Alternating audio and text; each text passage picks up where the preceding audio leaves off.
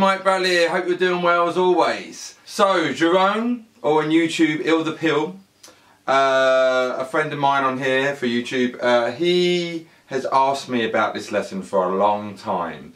And basically, this little guitar lesson I'm going to give you today is just knowing the neck.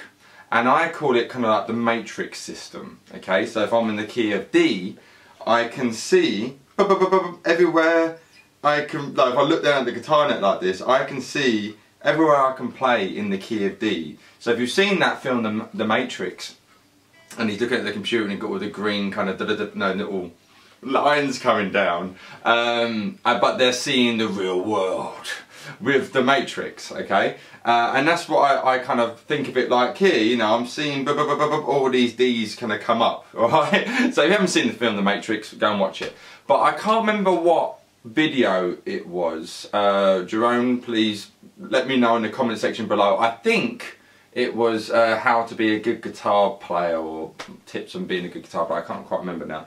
But I kind of mentioned about this matrix system and he's picked up on it. So I thought I'd do a video for you all about this in knowing the neck on this piece of tree. Now, one thing I should say, this relies heavily on the cage system, okay? Using the C shape, A, G, E and D shapes, alright? The open chord shapes, and then moving them into bar chords, one key.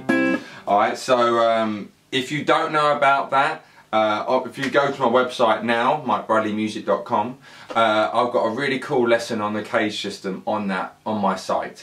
And I recommend you check that out if you don't know about the cage system. I've had some lovely feedback from people who have got that lesson, so I'm really glad that you've liked it and I've helped you, and thank you for support. So I advise you really to know your cage system. So let's say I'm in the key of A, okay? Now if I start playing,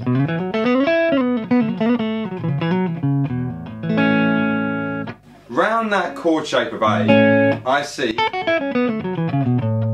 shape 1 pentatonic, okay, going on. So if I'm playing here and I want to shimmy into shape 2, okay, so even something like that, and then I can just play the top 2 strings on that 5th fret. Okay, let me just come in for a bit more of a close-up here so you can see what I'm talking about. So, like I was saying, there's my shape, there's my A chord shape in shape 1. So if I slide in there, I'm playing those 2. Now I see, fair enough the fingering might be strange, but I see that chord around there, okay? I could throw my thumb on, I could do an open string like so. Now also the notes in an A major scale are A, B, C sharp, D, E, F sharp and G sharp, alright? So if I'm now here, if you think shape 2 or the pentatonic, okay? Now there's an A, but there's a G sharp there. So this is how now I can get out of being in just pentatonics. So something like that, alright? So where I'm on that A, I'm seeing G sharp is just next to A, alright? You can look at it as G sharp, A flat, don't think of it like A flat, but enharmonically it would be A flat. So now I slid back to that G sharp there, everything else was pentatonic. E, C sharp, B, A. Look at it as coming from the A major pentatonic scale. Also A major scale as well, because the pentatonic is just 5 notes from the major scale. So by going to that G sharp, it gives it that kind of melodic kind of feel, getting away from just your standard pentatonic stuff, you know. So like I say, so I'm seeing, basically I'm seeing an A chord here, and I'm seeing an A chord here. And then I'm seeing the note around this A chord. So round this the E shape for the A major chord, I've got pentatonic, but also as well, obviously I've got my major scale as well. So A, B, C sharp, D, E, F sharp, G sharp. So there is my G sharp, but also I've got a G sharp there, just like I've got a C sharp there and F sharp there.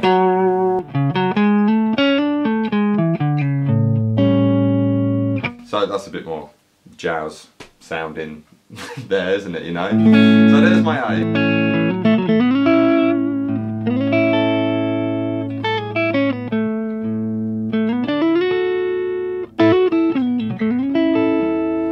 Now, something like here, you can look at there's two things. You can either look at this A chord using the D shape, or you can look at it using the C shape there for an A major chord.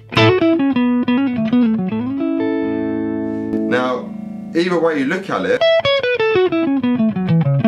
there I'm seeing my A major pentatonic scale, shape 4. So where I've got this C shape, I'm seeing every single note of that pentatonic shape 4 around this C shape here.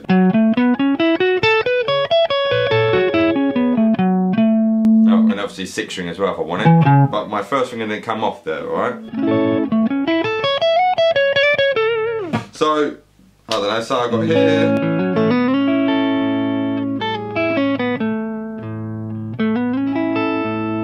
So there, play the A, slide 9 to 11, 9 on the 3rd string, 10 on the 2nd string. So that can kind of using chords as a scale, as in a solo there, you know what I mean?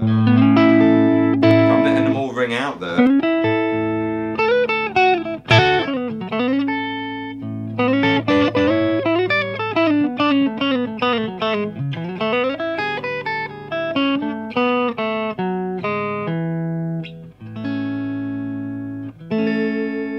So, knowing your notes and knowing your chords are so important, but if you know one, the other should come a lot easier. So if you know where your chords are, if you can play every single position where you can play an A chord, so an A here, an A here, an A here, an A here, an A here, an A here.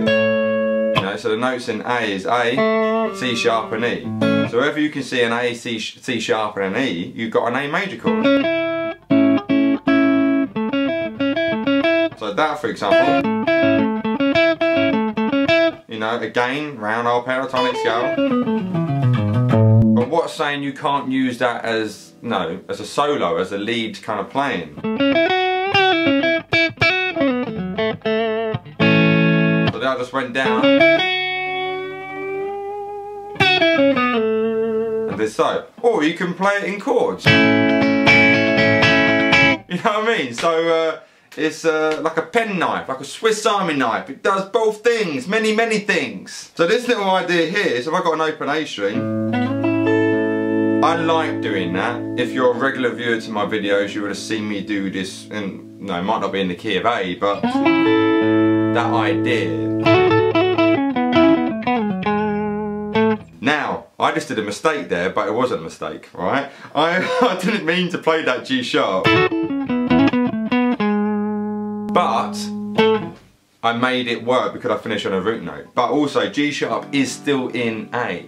So just by knowing those notes in the scale you're in, and then seeing your chords, you can then, that's how we're getting out of our pentatonic scales, you know, by adding in the other notes. A lot of people always say, I've been playing guitar for, you know, a few years now, X amount of years, but I can't get out of just playing pentatonics. First of all, there's nothing wrong with just playing pentatonics.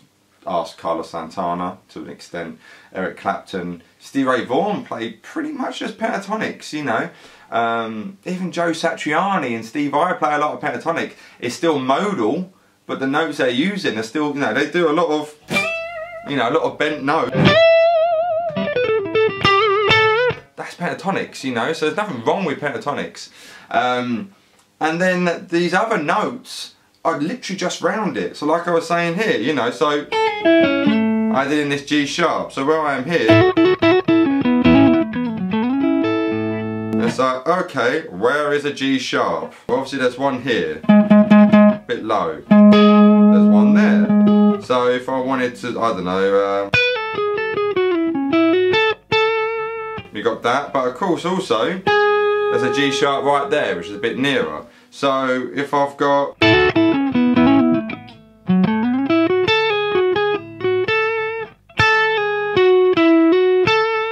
so I had that,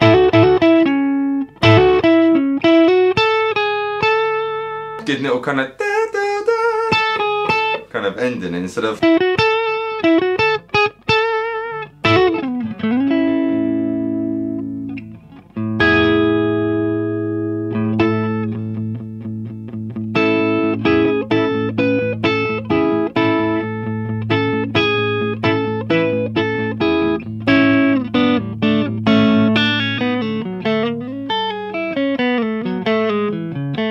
So again there's another G sharp.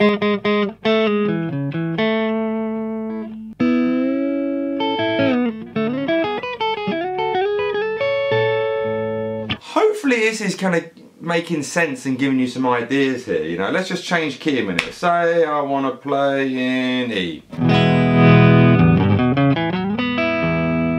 So I purposely just did that lick there for you, right? So you can see it. There's my E. I've started here, and then you can again look at it as going there or going there, you know.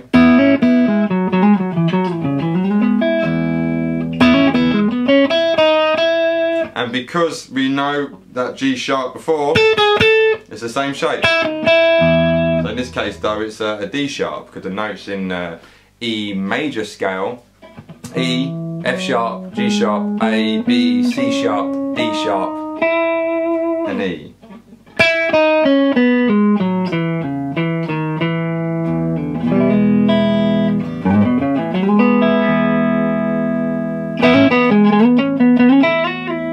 So no, there I'm just going down the scales between the different positions. If I'm in shape 4, there's shape 5. I'm in shape 1 again.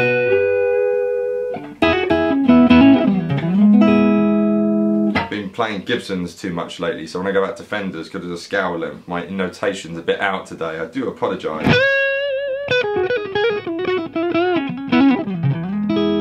So like I say, when I'm playing in shape 1, obviously here, I've got this triad for E.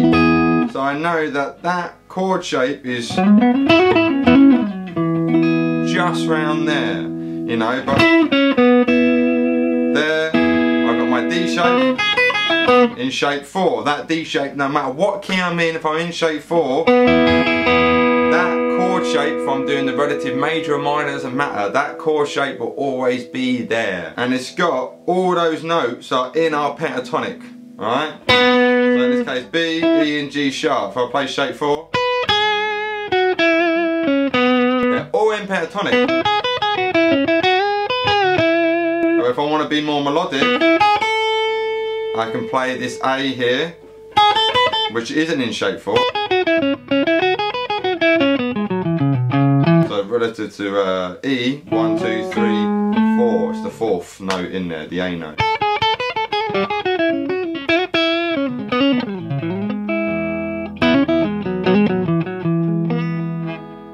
So there I can, you know, as I go up it, there, I can then spell out the chord as well back down. So I really hope this has given you some ideas here in just thinking maybe a bit differently to how you have been. You know, we're still, I suppose, looking at it as boxes, but just trying to think as, basically think at the scale as the neck as one scale, you know, so you can practice kind of playing. No, if we're in the key of A here, and E major as well.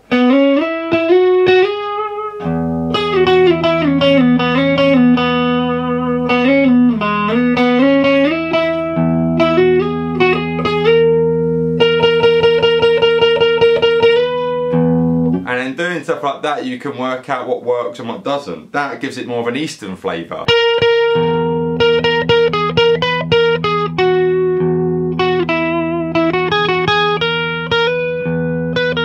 Which would now be Lydian, but don't worry about that.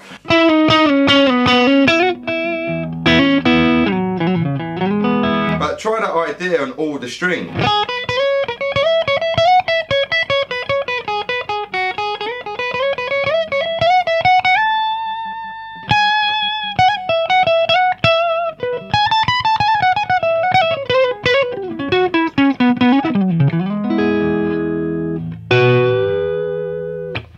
like I say, knowing your chords, knowing your scales, basically the main ingredients playing guitar, but by getting one down, the other will be a lot easier. Personally, I would recommend knowing all your chords, you know, knowing your main chord shape so that you can play an E everywhere on the guitar. You know, you're not lost when you need to play an E chord. Alright, E, the notes in there, E, B, and G sharp. So I was thinking, okay, well there's an E, there's a B, there's a G sharp. There's that shape there, you know, which we already know. But let's try another one. So say you go, oh, E, and then, well this is easy actually, isn't it? E. Or you could look at it as E, put the B on top, you know, change it about.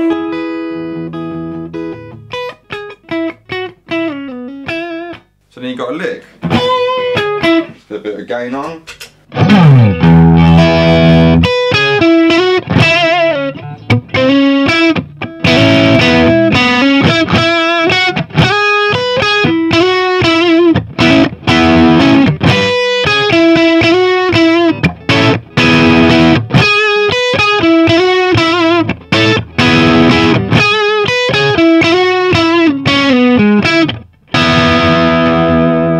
See what I mean, yeah? So there I just got a little lick.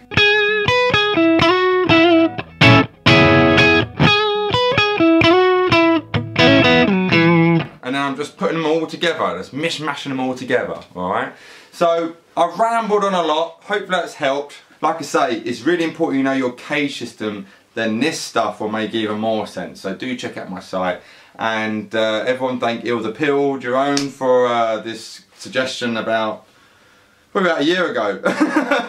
Anyway, hope you're all really well. Thank you all for the support, and I love you all very much. Take care without sounding gay. Mike Bradley signing out. And yes, actually before I go, this is a Norman's Rare Guitars t-shirt. Do keep an eye on my LA vlogs. Part 1 went up last week, so LA was fun. Anyway, now I'm saying goodbye. Bye bye.